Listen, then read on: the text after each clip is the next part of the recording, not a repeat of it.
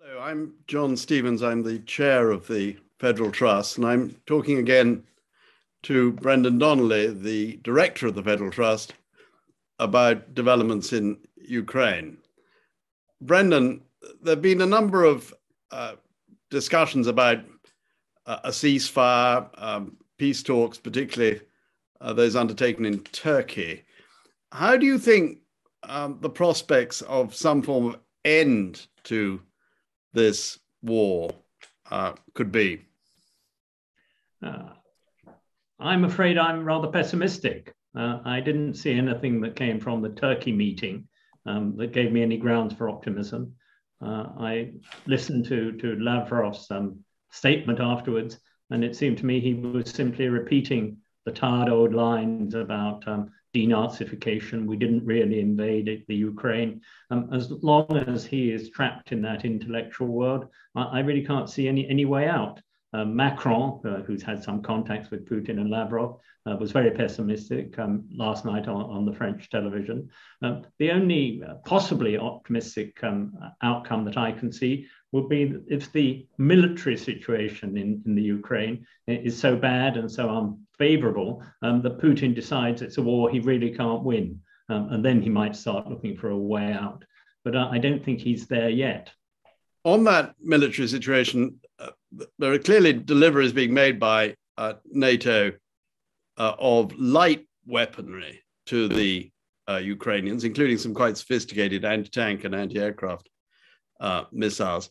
But there seems to be a real stop on any significant equipment. I mean, the Americans seem to have vetoed the Polish idea of sending fighter aircraft to the Ukrainian Air Force.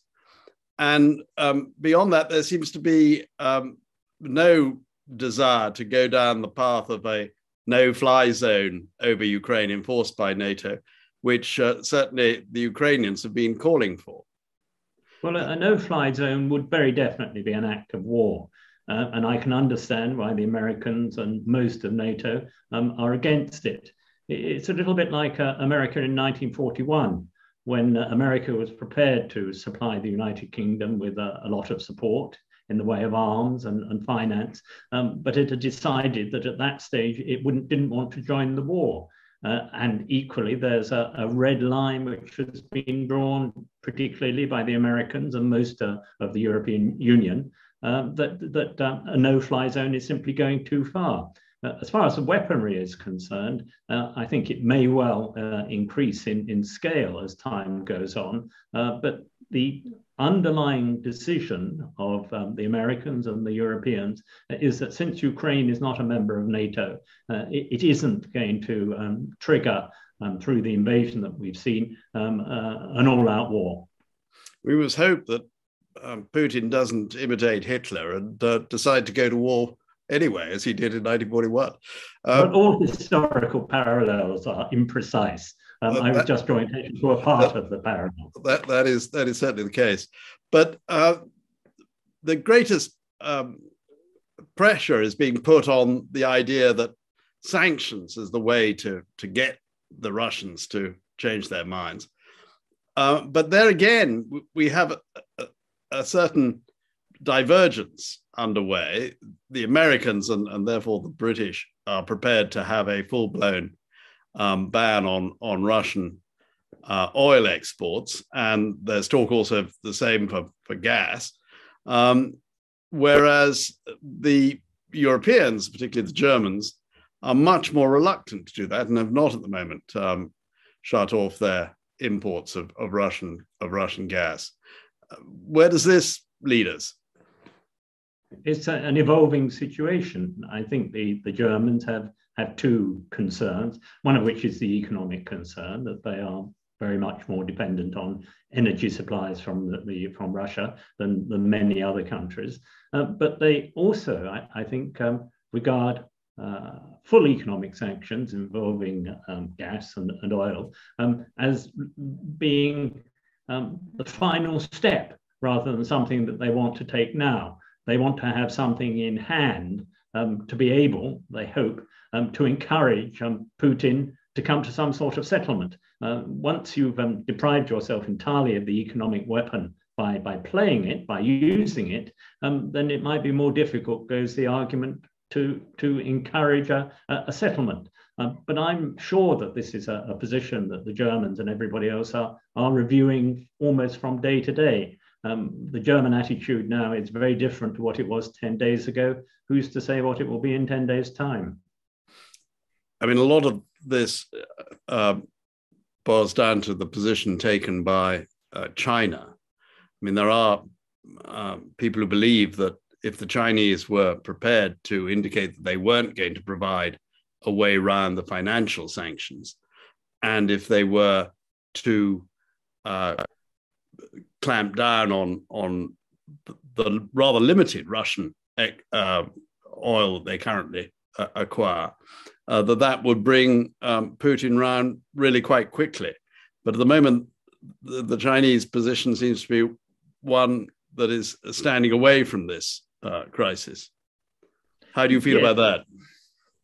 It is at the moment, but like the Germans, like everybody, it would be amazing if they weren't keeping that position under review.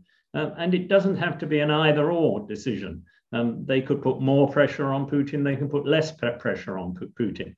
I'm sure they'll do or take the decision which they think help their long-term strategic interests. And it might be that they conclude that they don't want to be too firmly attached to Putin. I wouldn't, if I were Mr. Putin, be putting all my eggs in the Chinese basket. The EU are considering how to react to the Ukrainian request for an accelerated membership of the EU. How realistic is it that could be achieved in any meaningful way that could have an impact on this crisis? Well, I think it's very unrealistic. And what the Council said yesterday really puts a stopper on it. It's not clear that the Ukrainians would meet the Copenhagen criteria. It's a complicated, long drawn out business to become a member of the European Union. Ukraine's institutions and even boundaries are not entirely fixed. And I can understand the reluctance of the European Union to give any sort of undertaking, particularly when they have rather mixed experiences coming from the extension of the European Union to Central and Eastern European countries in terms of corruption, in terms of the rule of law. So I think there's an irony that one of the supposed triggers of the war, namely Ukrainian membership of the EU, is so distant a prospect, and yet Putin seems to speak as if it's an imminent prospect which has got to be warded off at all costs. Another contributing element in the run-up to this crisis has been the ambiguity between EU membership and NATO membership. There's talk at the moment of Sweden and Finland contemplating NATO membership. They are obviously both EU member states. How do you see that? I think it's a very interesting development that Finland and Sweden are having this new discussion. It always struck me as an anomaly, following on from the Cold War, that those two countries didn't join NATO, because nobody could conceive of them as being neutral in any sort of conflict between authoritarianism and democracy. And I think they will have looked at what happened or what's happening in Ukraine and asked themselves, don't we need the shield? Don't we need the reassurance of being members of NATO? And therefore having the absolute guarantee that there would be ultimate measures taken to support us. I think the defense identity of the European Union is gradually taking shape. And I think it will be very important the way in which Germany is now much more willing to take a forward posture on this matter, because the long shadows of the Third Reich, until very, very recently, affected German defense planning. I think that people will look back and see that that Ukraine, the invasion of Ukraine, was a watershed in German thinking, and therefore European thinking and institutional evolution in the defense field in 2022.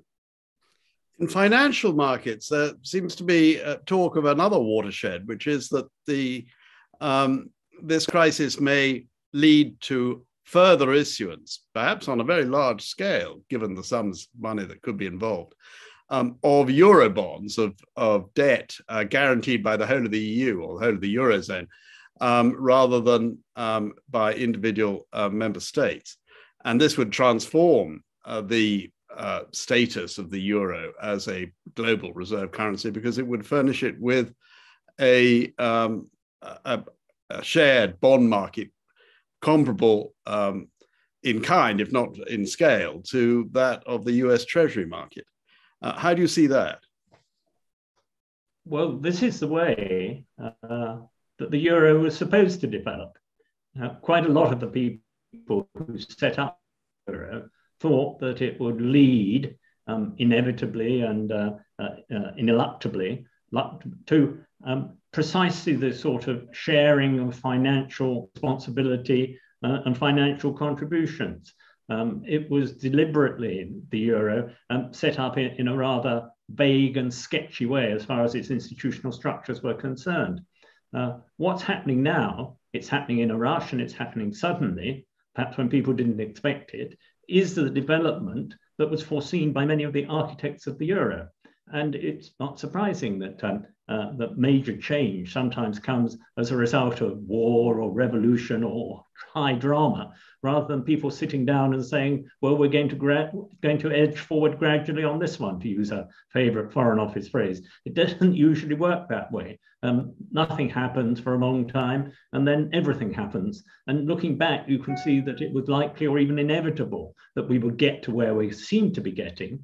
We just got there in a different timetable from what was foreseen.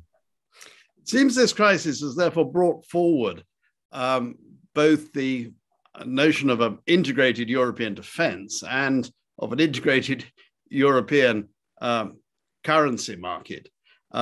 Very significant developments for the nature of the European Union. Where does this leave the UK that has left the European Union? It's concerning for the United Kingdom. The underlying intellectual analysis of Brexit was very much based on the hypothesis that the European Union was a rickety, unreliable, likely to disappear organism. That the European Union was a rotten building which might well collapse when the United Kingdom left it. There's logic in the view of those Brexiters who hope that the European Union will simply fail and fall apart. And you know that for the past 4 or 5 years, we've been told about Irexit and Frexit and Italexit and all the rest of it. That reflects hope and the wishful thinking of certain elements in the United Kingdom. But in this Ukraine crisis, the United States obviously has played a significant role. The European Union has played a significant role. The United Kingdom, beyond a few rhetorical flourishes, have played very, very little role. And it hasn't escaped continental commentators that the United Kingdom has been following in the footsteps of the European Union much more than being in a position to lead. Certainly, given the expertise of the United Kingdom in diplomatic and military matters, it would have been very easy within the European Union to play a genuinely leading role. But I don't know if you saw on Question Time the other day, former Danish Prime Minister correcting a British minister who talked about the United Kingdom leading the reaction to Russia's invasion of Ukraine. And she said, well, no, that's not true. Nobody has followed British leadership. The European Union does not have the United Kingdom as one of its members anymore. And it's simply fantasy, what you've just said. And interesting response from the audience, which was to applaud. I'm sorry to have missed that. One of the areas where this issue of Brexit has crossed over with the crisis in Ukraine is, of course, the saliency of immigration. How do you see the impact of the government having been forced, really, by public opinion, to it be much more generous towards Ukrainian refugees, impacting on what has been the Brexit-based approach to immigration, which was to have a notion that Britain should have a global policy rather than a European-focused policy. It seems that this has been rather compromised by what is now going on.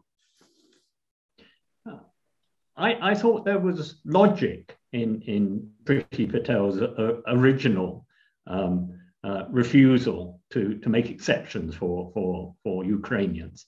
A harsh and unattractive logic, but if you think the control of your borders is what sovereignty is all about, and that's why Brexit was such a good idea, then why should Ukrainians, even if they're Ukrainians in difficulty, have any sort of priority? Now, that was an argument which didn't wash with the British public. The British public weren't prepared to accept that. I think the government made it worse for themselves by changing their story every 5 minutes, and the incompetence with which they carried out their hard-hearted policy. But I don't think that necessarily British public opinion would see any contradiction between saying, in general, we want to keep foreigners out, and on this particular occasion, because it's so sad, because we've seen so many devastating pictures coming from the Ukraine, we ought to make an exception. I think that there is a thought in the British public that generosity occasionally is justified, but that doesn't undermine the general view, which is not a universal view by any means, but the general view of the people who supported Brexit, that our borders are too porous, that foreigners get in too easily.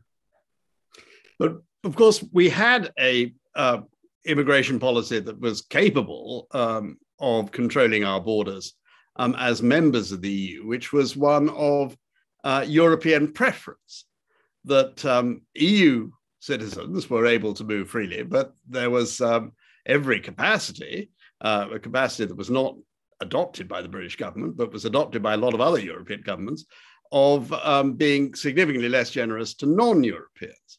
Do you think the fact that the Ukrainians have received such a sympathy from the British public could now lead to a covert return de facto in British immigration policy towards some form of European preference?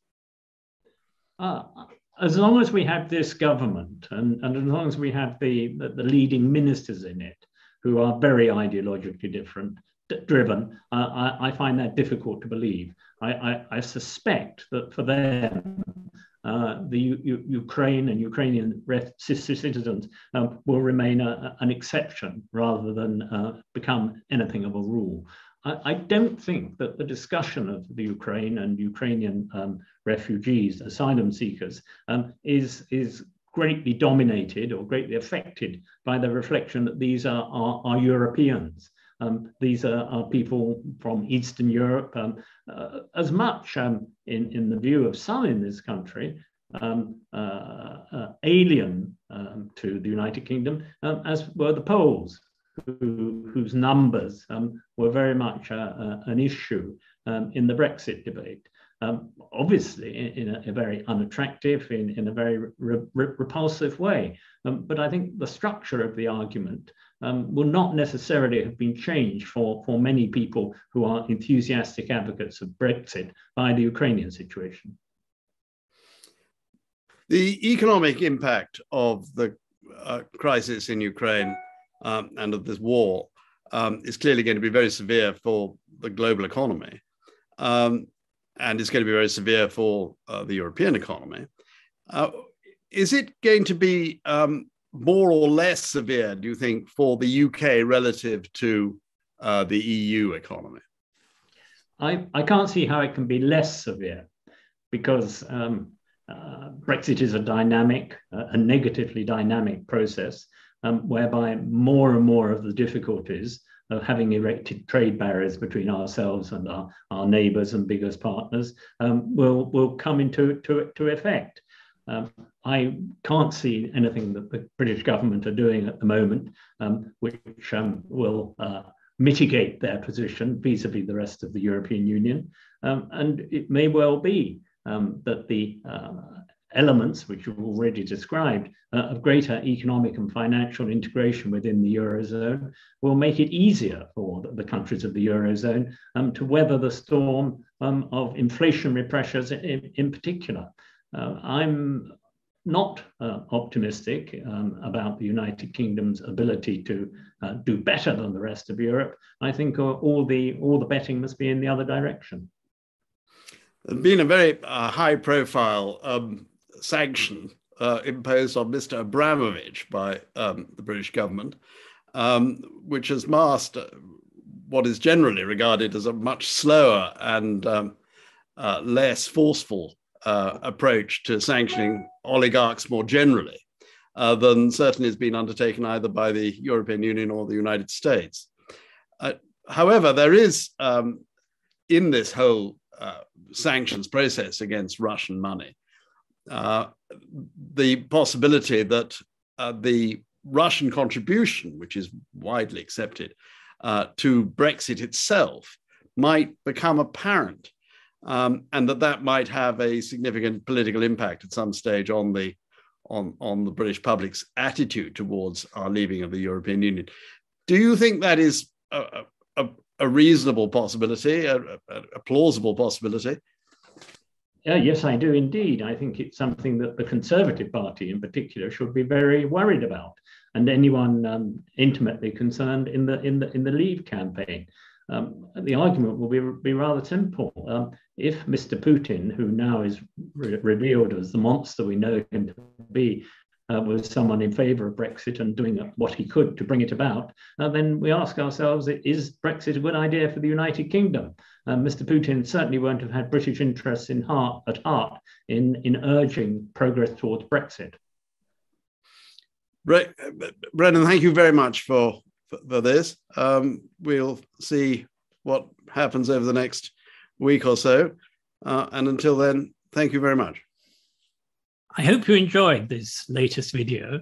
It's one of a series of videos about Europe, about Brexit, and about the future of the European Union from the Federal Trust. We hope that you'll subscribe to our YouTube channel, and then you'll have notifications of future videos, which I hope you'll enjoy as much as perhaps you enjoyed this one.